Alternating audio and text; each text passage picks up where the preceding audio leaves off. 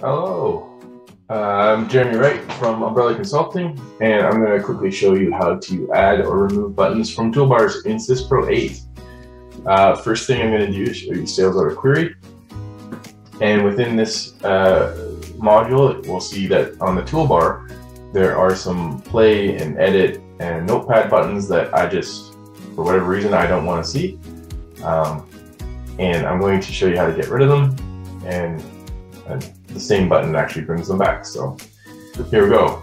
Sales Order Query, you can see that up here I've got my play, my edit, and my notepad button, but I don't ever use them and I just want to declutter my screen.